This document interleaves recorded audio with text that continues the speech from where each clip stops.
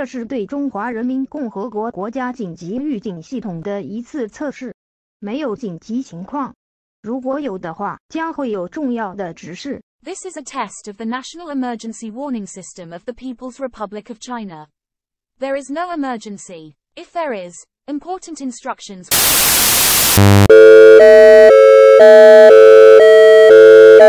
警告：三门峡大坝已经被侵蚀到溃决的地步。这是经中共授权，针对三门峡市的紧急警报。由于洪水风险，该市将被疏散。参加疏散是强制性的，请遵循有关疏散的所有指示。未来2至4小时内，洪水即将来临。在疏散期间或疏散后，请勿立即携带任何不需要的物品。返回三门峡市不安全，洪水过后将无限期。中国共产党确保那些不得不离开城市的人有足够的住房。Warning: the Sanmenxia Dam has eroded to the point of breakage.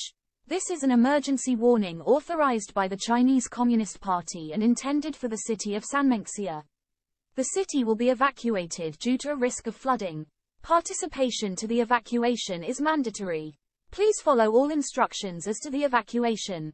Flooding is imminent within the next 2 to 4 hours. Do not take anything you do not need immediately during or after evacuation.